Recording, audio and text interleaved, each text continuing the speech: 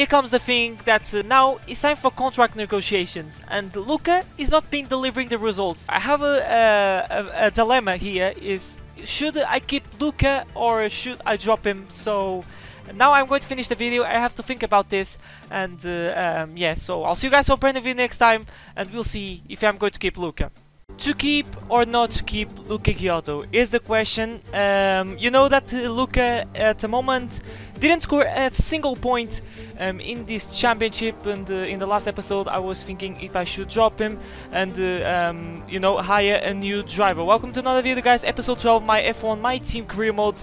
And yeah, you're going to see that I took the decision that I'm going to drop Luca. I know that I was giving him the benefit of the doubt and keeping for the rest of the season, but the thing is, he's not delivering the results. He's just beating both Williams cars, and sometimes he's beaten by George Russell. So I have to find a solution and find a new driver, and hopefully this new driver is going to score some points. And I decided to choose the F2 World Champion Nick De Vries, and as you can see, he's $500,000 cheaper than Luca, and he has 4 points plus when it comes to general rating. So I'm going to hire Nick De Vries, and Luca is going to be drop off my team, and I decided to go with a medium risk contract. So we'll see what he's going to say. And De Vries is a driver for Tom Motorsport. There you go. Now his rating has increased 2 points, I can say points, and now he's a 71 rating driver, way better than Luca. So we have some time left before hitting the track for the British Grand Prix, and we have for the first time an invitational event. Unfortunately, I skipped an invitational event in the early stages of season 1. It was by accident, but now I'm not going to skip it, and today we're going to drive, I think, a McLaren, the 88 McLaren. But first we're going to buy an upgrade, and now we're going to skip. We have a lot of things, as you can see, before hitting the track, and we have a durability upgrade ready to be installed on the car. But here we are in Suzuka, the short layout. I think I'm not giving a lot of attention to the classic cars. Maybe I should do a video, especially with the new ones that were brought with the Senna DLC. But here we are with a beautiful McLaren, driven by Ayrton Senna, where we won in 88, I should say. Yes, 1998. And we're going to drive around Suzuka, struggling a little bit for downforce, for traction. This car is very loosey-goosey because the turbo on this car is absolutely outrageous. But now I'll let you guys enjoy this lap without me talking, and listen to this beautiful sound.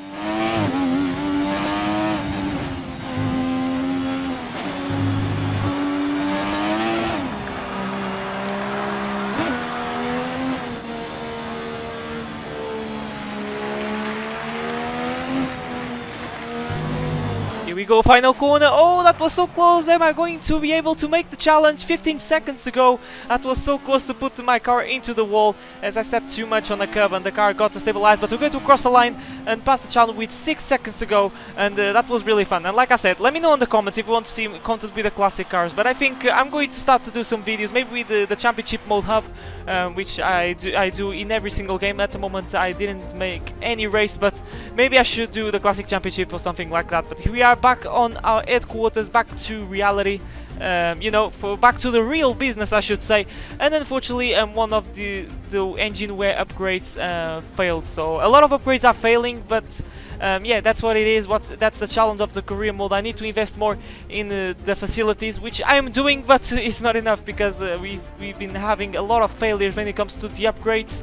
And we're going to see the performance chart, and as you can see, Renault Jump once again has, but it's just a pixel ahead, and we didn't bring any upgrades for the last 3 races because this is the thing, they are always failing the performance upgrades, and that doesn't help us out when it comes to increasing our performance against the other teams. But before hitting the track, this is before practice 3, I decided to buy a new control electronics, and we're going to have a 10-place grid penalty for this Grand Prix. And I'm taking this penalty because if you have a 1-out control electronics, you're going to suffer the rest of the components. So it doesn't seem that important, but it really is, trust me. And we're going to have a 10-place grid penalty heading for this British Grand Prix. Silverstone is a track that I always like, especially the Maggers and Beckers complex on the second circuit, which I absolutely love it. The practice pace has been pretty decent, maybe we can score points. I don't know. I think our pace is around P14, P15, but hopefully if we have some good race pace, maybe we can head to a good point score finish result. Maybe Nick de Vries can you know, finish on the points in his debut. But here we are in Q1. We have to do a lot of work if we want to get in some good positions to get in the contention of scoring points in the race. Through the final couple of corners, missing the apex in the first one. This is not even a corner, it's flat out, full flat out right-handed corner. And it is a 1:26.6. I think I read the time well. But as we skip forward, is only P20. So we're improving by 1/10 of a second as we go through Maggots and Beckett's. Getting a little bit of underseas. I think that I've been struggling during this weekend. I'm running with a mid, not even mid. I think it's a, you know, a very balanced when it comes to the wings in terms of the setup, but I always find very tricky through Maggots and Beckett's. I'm always suffering a lot you know, of understeer and through stow as well. I always get tempted to run a bit wide to minimize, you know, the damage that I cause in terms of lap time, but we're not going to improve in our lap. We're not going to improve by 1/10 of a second, and we remain for the time being in P20. But now we're going to get to our last run with 1 minute to go, and join me on this lap. Already gained 1/10 of a second because we got an excellent exit through the last corner. It wasn't the best one on the first lap. We got a little bit deep through the right hand, and now he made sure to hit the apex in the second one and make sure to hit the throttle as early as you can, feed the throttle as early as you can, and open the DRS through the Wellington strain. I think I said right, I'm really bad with corner names. I really need to get the hang of it. And now we're going through Brooklands. I think this is Brooklands, and here is a you can take many lines. I tried to take a wider line on the second lap. It wasn't that worth it. Maybe it's due to the tire marbles, but for the time being, in the mid stage of the lap, we're gaining time, but I don't know if it's going to be enough to get us into Q3. I have some time left on the tail through Maggots and Beckett's, through the flat out right hand corner. I'm forgetting the corner name. It's not going to be flat out for this car. Maybe it is for the Mercedes. 2/10 up as we have to go to full commit, and through Maggots and Beckett's and Chapel, you have to be so confident with yourself and in the car, because you need the best exit speed as you can as we open the DRS, the final DRS zone of this Silverstone circuit. 2/10 up, so I don't know if we're going to get into Q2. It seems that we're struggling for some pace in this qualifying session. It wasn't the case on practice, but it seems that we're struggling. 3/10 up as we break through the final couple of corners. This time we hit the apex, make sure a little bit of an oversteer mode, a bit of a tank slapper, and we're going to cross the line. We lost a bit of the cap because we stepped on the curb. We crossed the line sideways and we crashed into the wall, but unfortunately it's not going to be enough. I think we lost like a 1/2 of a second due to that spin. That was a spectacular way to cross the line, but it's going to be P19 for the start of this British Grand Prix, so a very disappointing qualifying, I'm not gonna lie. I was expecting a way better result that was getting into the second part of qualifying, but at least we finished ahead of our teammate Nick de Vries, and now he's a pretty decent driver with a good rating, so we have a lot of work to do if we want to score some points. And yeah, I'm really disappointed. I really like this track, and maybe in the race, maybe we're going to have some 2 stoppers. We're going to the 1 stop. I think we're going to start on the mediums. I don't know. We're going to see in a few seconds time. But considering that we're starting way down the order on the field, I decided to take all the grid penalties, and we're going to have a fresh full power unity for this Grand Prix. So this was kind of unexpected. I think the final full kit of the power unit that I'm going to take, I think is going to be around Belgium, and I think we don't have to worry for the rest of the season when it comes to managing our power unit components. So without further ado, let's go to Silverstone for the British Grand Prix. We return once again then to the home of British motorsport and the birthplace of the Formula One World Championship. It's race day here at Silverstone, and it's time for the British Grand Prix. Silverstone circuit then. It's 3.6 miles long and has a total of 18 corners. And of course, is no stranger to the rain. There won't be any DRS available in these conditions, but the Wellington and Hangar straights are still good opportunities to tuck into the slipstream and make a pass. Joining us today to oversee all the thrills and spills, it's Anthony Davidson.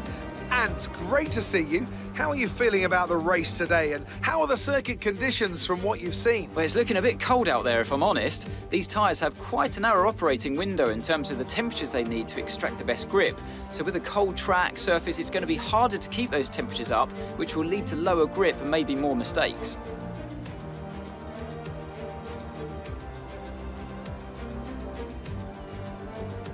It's time to see how our drivers are stacking up after yesterday's exciting qualifying session. Charles Leclerc lines up on pole position, and it's Lewis Hamilton alongside. Looking at the rest of today's grid, we have Bottas, Vettel, Alexander Albon, and Perez, Stroll, Kvyat, Ricciardo, and Pierre Gasly, Sainz, Norris, Max Verstappen, and Ocon, Giovinazzi, Magnussen, Kimi Raikkonen, and Roman Grosjean, De Vries, Russell, Latifi, and Thomas. Which of these talented drivers will come out on top today? So here we are on the track, guys, ready to start off the British Grand Prix. We have some rain, and the game is advising us to start on the dry tires. I'm going to tell you, I tried to switch to the intermediates because I think it's too wet for the dry tires. I think this is a similar situation to the 2012 Brazilian Grand Prix. Like, it's raining a lot, but the best tire are the slicks and not the intermediates. So we'll see. Hopefully I don't spin in the first lap as we're getting ready for the 5 red lights for the British Grand Prix, one of the classes of the calendar. And it slides out, and away we go, starting in last place. A good start against both Williams cars, already into P20, overtaking the Haas car of Roman Grosjean, our teammate, and the Alfa Romeo of Kimi Raikkonen, but getting very, very cautious as we go into turn 1 in these very slippery conditions. Definitely the grip is not the best one at these early stages of the British Grand Prix as we dive on the inside on the Kimi Raikkonen, and he still holds on the inside. Now we're going to try to go run outside of Raikkonen, not just of Raikkonen, but the other Haas of Magnussen. And now this is going to be really tricky to try to overtake a run outside in these damp conditions at Silverstone. Really trying to, a bit scared, I'm not gonna lie, I was a bit scared to try to drop the back end, but thankfully half a lap done, and we have the car in one piece, and we got some position, which is good. I think our teammate is trying to go run outside of Magnussen, but no use, and the Haas remains ahead of Nick. So what I'm going to do in this Grand Prix, I don't know. We're starting on the softs. It's going to be a one-stop, so I think it's going to be the same strategy. I think both Mercedes and Ferraris, I think you could see in the race director before starting the race, I think they're starting on the medium, so they are in a different boat, but I think in all it's going to be a one-stop for everyone. I think there's not going to be any adventures to stop, but I think this is going to be just a question on this Grand Prix of raw pace. So it's going to be a difficult Grand Prix if we want to score some points. Maybe we're not going to do, because we're in P17, we have a lot of places to gain, and we have a huge train, as you can see, led by both Racing Point cars. So maybe this can give us a chance to start to do some overtaking, which we're doing at the moment as we're going to dive on Magnussen. So the other Haas that we overtook was Grosjean, so apologies for that, but he's holding on the inside. Now it is Giovinazzi that is in P16, but at the end of lap 1, P15, so I think that is pretty decent when it comes to first laps. I think we are quite strong in the first laps, because I think TI is sometimes kind of slow. It just takes one line, doesn't dive bomb that many times on lap 1, which I think is still a problem, but definitely the AI is getting better and better. But this is Lewis Hamilton in the mediums, and at the moment he's definitely struggling a lot for pace, as you can see, because one of these end plates is missing, and the Racing Point of Perez managed to sail past, and now it's time for Vettel overtaking, and now the Racing Point of Lance Stroll. So Hamilton is a sitting duck in the early stages of the race. He can't do anything. So if I was Hamilton, I would pit and change my front wing and get some clear air and try to come back, but he's not doing it at the moment, and he's jogging place as he's trying to regain the position on Lance Stroll. Tycho running outside, but no use, because he has a serious damage. I can say that is very serious, because it's an end plate, so he's going to suffer a lot, and this thing is not going to be that short because he's on the medium tires. So Hamilton maybe got some contact on lap 1, I don't know, but Hamilton is going to be a sitting duck in his first stint. But like I was saying, if I was him, I would pit and get a set of hard tires. I would get some clear air in that Mercedes car in order to trying to regain that position. But another guy that is down the order, it is Max Verstappen. I think he had some great penalties. He's not any sort of damage as we go around the outside of Esteban Ocon. That's us into P14. The eye doesn't seem to get the overtakes done in these first laps of the race. The DRS is enabled, so the stewards think that is safe in these conditions to race with the DRS enabled. But now this is Daniel Kvyat right on the inside. Hamilton holds beautifully in that damaged Mercedes around the outside as they're going side by side through Magnussen and Becker. It's amazing to see, but Kvyat with a better grip, with a better car, with a full front wing, manages to overtake the Brit, which at the moment is being an absolutely nightmare his own race, and now he's going to be swallowed by the other Toro Rosso of Pierre Gasly, not just of the French, but maybe the McLaren of Lando Norris, and there he is, dive only inside. I think it is Carlos Sainz. I can see by the helmet. Norris is still sitting behind the head of Verstappen at the moment, but Hamilton is sitting that. This is absolutely painful to watch, even for me that is not on the seat of the bridge at the moment, but Hamilton can't do anything because I think he's out of the points at the moment in P11. But with that, I think Hamilton is saving a little bit of our race, because we are managing to keep up with Verstappen, which is pretty impressive to say the least, because that is a Red Bull. So Hamilton is doing me a favor at the moment. Oh boy, that was so close.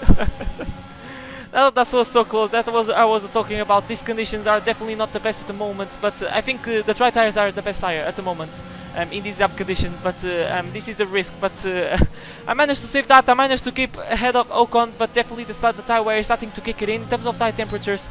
Everything is fine at the moment, and I'm setting personal best because the track definitely is starting to get better and better as Verstappen is going on the inside of Hamilton through stall. This is going to be a piece of cake for the Dutch, and there he is. He's up into P12. He has a lot of work to do if he wants to score some points in the Red Bull. Hamilton is going to try to regain that position like he did on Stroll by diving on the inside, but no use. He can't do anything at the moment. I think this is a stage of the race where the soft tires are going to start to drop a little bit, but Hamilton, even with the better medium tires, maybe he's not able to fight back Verstappen. And now is my time to dive down inside of a Mercedes, and this is amazing. The first time that overtaking a Mercedes, not quite legit because Hamilton has damage.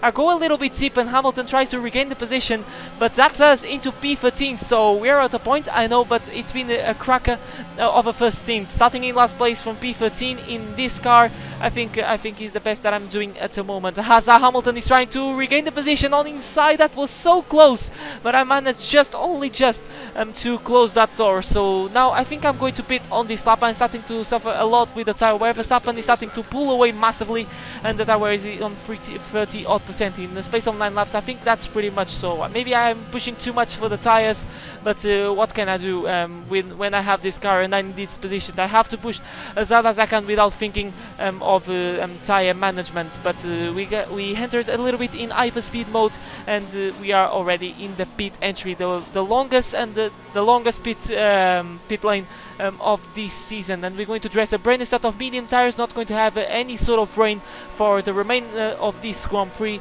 so it's going to be dry, and I think we might be able to see the sun in the closing stages. So I'm really happy with this first stint. I don't know how it's going to be the medium tires. Hopefully the pace is the best. I don't know if you're going to be able to score some points, maybe with the safety car or some lucky DNFs ahead of us.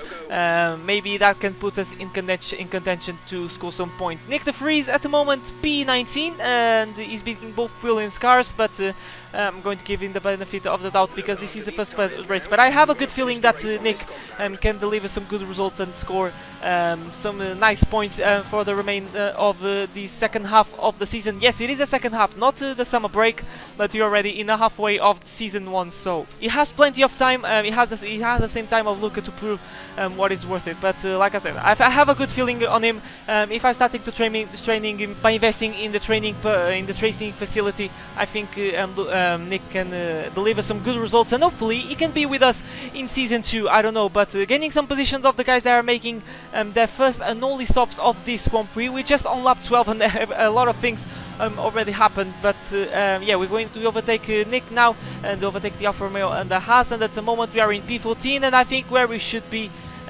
for the rest of this race. I think there's one more guy to pit. Yes, it is Hamilton, because he started on the mediums. I was forgetting. So we're going to be promoted into P15, and there he is, changing finally his front wing, and now he's going to be a full blast till the end of this race, because now Hamilton fitted the soft tires, and he's going to drop a lot of positions. He's going to be almost dead last, but now he has a task that is charged through the field like he did in Monza, but this time it's going to be way much harder because we don't have a safety car to bunch up the field. So Hamilton Hamilton, expect a lot from him now in this second stint, and maybe he can score some good points. In that Mercedes on the soft tires with a lighter car, I think he can be up to a nice charge through the field. But we skip forward all the way forward to lap 17. The sun is starting to appear, and we're starting, and it appears that we're struggling for some pace against Antonio Giovinazzi on the Alfa Romeo. There is DRS open. I'm struggling a little bit with the ERS, just on 30%, and Giovinazzi gets past, and we've been demoted 1 position. So the pace on the mediums, I'm gonna tell you, not that great at the moment. Definitely the pace on the softs was better with the damp track. Maybe it was because Hamilton was bunching up the field, and that gave us a chance to making some good overtakes. But at the moment, in clear air, in raw pace, we can't do anything. Definitely the car is not in the position that should be at the moment in this stage of the Grand Prix. So definitely the points are out of the cards. Today I'm trying to regain the position on Giovinazzi. I'm struggling so much to keep up with him thanks to the dirty air. But look at the ERS, it's just on 5%. So I decided, okay, I'm going to let go Giovinazzi. There's nothing that I can do. If it was like Gasly or a rival or our teammate, I would be battling, but no use. We are at the points. We don't have nothing to lose, so it's just to bring it home and move on to the next race, which is going to be Hungarian. Talking about Hamilton, there he is, and he's making his way through the field, and he's trying to go around outside of Ocon. Oh, Ocon lost the back end, as you could see, and I don't know if Ocon is out of the race now. He managed to keep the car on the road. Unfortunately, I don't have the POV of Ocon of that moment, but that was so close to put this Grand Prix to an end. Maybe it was very close to lose his wheel and get a massive crash with the Alfa and the Haas behind. But this is what the race leads. It was Valtteri Bottas in the same strategy as Hamilton on the soft tires against the hard-tired Charles Leclerc. Yes, number 16. Yes, it is Charles Leclerc on the hard tire. So definitely the strategy is playing some things around here at this race, because it seems that fitting the soft tires in the last stint, it seems that is the best option at the moment. Leclerc couldn't do anything, and we can't do anything against Hamilton. I decided to let him go and save some fuel, save the power unity, and yeah, unfortunately this is going to be our race. I think we're going to be able to finish ahead of Ocon. I'm trying to keep consistent as I can, but yeah, I'm pushing so hard that our tires are starting to go away. On the lap 23, Ocon, and we got a little bit onto the grass, as you can see, as we're suffering massive understeer. So this is the thing that we have to invest, is the front aero in these next few races. But Ocon is trying to go around outside first, so he has the help of the DRS. I'm leaving the route, as much room as I can, try to get as far as I can with the driver that is racing for our engine supplier team. I go a little bit deep through the penultimate corner, and we're going to lose a little bit the back end, as you can see, and this is going to cost us a lot, because Ocon is going to get the second bite of the cherry by trying to go around outside through the first corner. But thanks to the help of the overtake button, we managed to stay ahead of the French, and then actually now Raikkonen overtook the Renault. So now it's going to be much harder, because he has a Ferrari engine at the back of that Alfa Romeo. So definitely it's going to be a much harder task, and even with the ERS even deploying the overtake button and rich mix, I can't do anything. And we are going to go back to the racing line. We made contact with Ocon, as you could see, and Ocon is going to drop a position to Roman Grosjean, and unfortunately we made contact with our engine supply Grand Prix. He's pitting, he's going to change his front wing, so he has made it damage. I think he lost an end plate. We're going to watch the replay of his POV, but I think that was my fault. I was moving under braking, and I was moving you know, to the racing line, and Ocon already was there. So I have to lift my hand and take the blame, and that was pure stupidity. But we skip onto the last lap. Valtteri Bottas wins the Grand Prix as Grosjean is trying to take my position around the outside. That was so close to lose the back end. I made a fast correction, because I think we made a tiny bit of contact, but I managed to keep the car on the road, and I think his P16 is going to be our position. I don't know, because Grosjean is going to have some good slipstream and good DRS at the back of that Ferrari engine, and as you can see, there's nothing that I can do, and we're going to be demoted another position. 54% on the front left. We don't have any more ERS to deploy on the straight, and unfortunately it's going to be a very, very disappointing P17 at the end of this British Grand Prix. I was expecting to battle from some good points. The pace on practice was pretty good, and I really enjoyed to drive around this track, but definitely this is not a track for our car. So yeah, it was a very disappointing Grand Prix. Alright, race over. Take care of the car on the way in.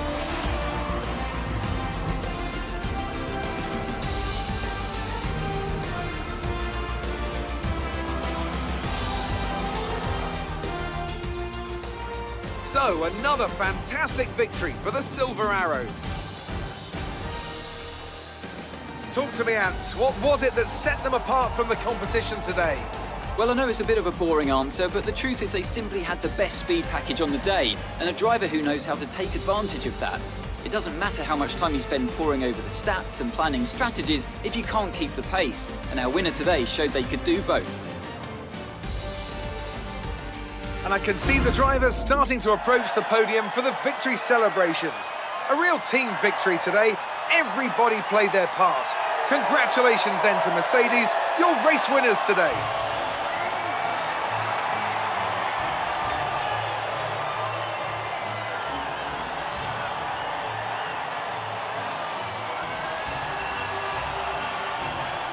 And there he is, confirmation results, guys. A Grand Prix without points. Hamilton finished outside the points as well for Verstappen. That was so close, 2/10 away of scoring a single point. Pierre Gasly, our rival, took the final point, but Valtteri Bottas wins, and this is going to be big things when it comes to the championship, because Hamilton was ahead of Bottas with quite some gap. So this win, plus the fastest lap for Bottas, is really important when it comes to the championship title fight. But there is our results. P17 and Nick de Vries was out of the race. I forgot to show you. De Vries was out of the race. He had an engine failure in the closing stages, so apologies for not showing. And in the championship standings were down into P10, so that is pretty good considering where our team is in the performance chart. And Nick Vries in the last position, obviously, because it is just his first Grand Prix. But guys, that has been episode 12 of my F1 2020. I said 2019, I don't know why, career mode. I hope you guys enjoyed. Make sure to smash like and scratch, and if you see plenty more Formula 1 content. Next episode is going to be the Hungarian Grand Prix. I'm expecting some struggles because it's a track that requires some downforce, and I think this is a department that our car is struggling the most at the moment. But fingers crossed, we can have a good second half of the season in this season 1. So guys, once again, appreciate you watched the whole video, and I'll see you guys for a brand new video next time. But for now, it's goodbye.